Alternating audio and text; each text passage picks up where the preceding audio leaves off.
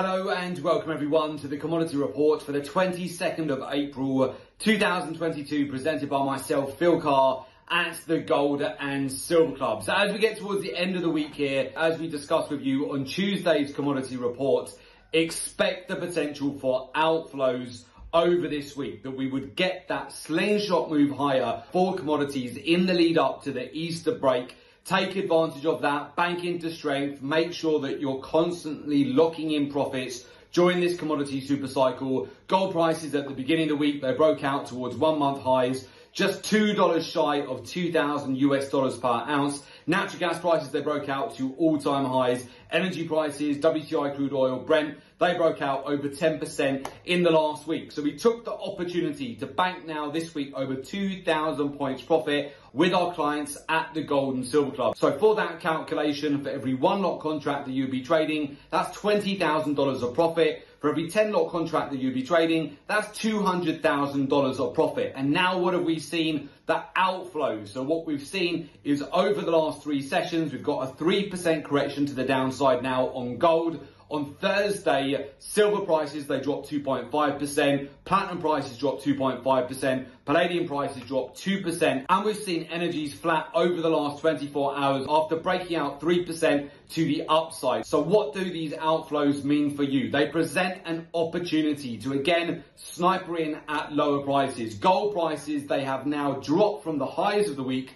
from 1,998 US dollars per ounce all the way down to 1,938 US dollars. And again, between now and the end of the month, so even going into next week, typically we do get more pressure to the downside for metals in particular. And then the following week after that, we have the FOMC statement, which will be a major catalyst on Wednesday, the 4th of May, for huge volatility in the market that you do not want to miss out on. That will set the stage for the trend as you go into the rest of May. Absolutely don't want to miss out on that. So right now, we've seen again that corrective price action to the downside that we discussed with you on Tuesday's report. In fact, here is that exact report where we talked you through that and to expect these outflows. Typically going into this week and then into the last week of April as well, you can see outflows and opportunities to yet again sniper in at lower prices. We've already started to see that, in fact, after we booked a windfall amount of profits on Monday. So on Monday, we basically booked profits on gold at 1,993 US dollars per ounce. Commodities, they don't move up in a straight line. They will zigzag. And with that, that's where regularly you want to bank into strength. And then when you do see these corrective price action to the downside, you're patient, you wait for key areas of liquidity to get retested, and then you come back in at much, much lower prices. And this is the trick. So as you can see, all of that has played out. You can now buy back into the metals at much lower prices. But again, going into the final week of April, end of month profit taking, end of month outflows, I would even look out for further opportunities to sniper in at lower prices. And I do hope that many of you also took the initiative at the beginning of the week to bank into strength and lock in profits when we were seeing breakouts on the metals and energies back towards their swing highs. Again, this comes down to utilizing a research-driven approach to the market. If you're not making money at the moment in the commodity super cycle, you absolutely should be. The main reason that you're likely not is either you're an inexperienced trader in these markets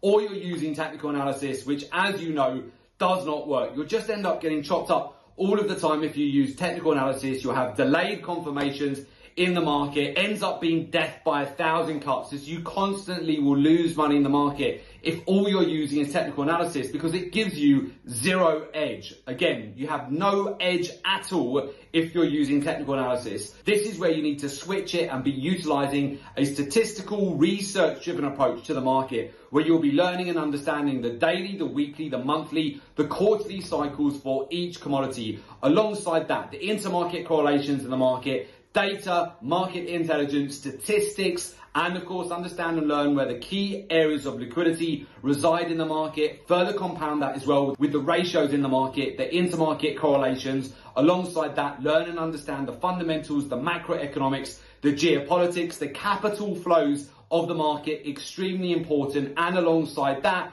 learn and understand how the hedge funds, money managers, banks and institutions are positioned in real time. That will help you massively to get an edge. So with that, if you would like to join our community of successful traders, learn the research-driven approach to the market and join our professional mentorship program, there is an opportunity for you to do so. Just make sure you click in the link below today's report in order to make an application to join our professional mentorship program.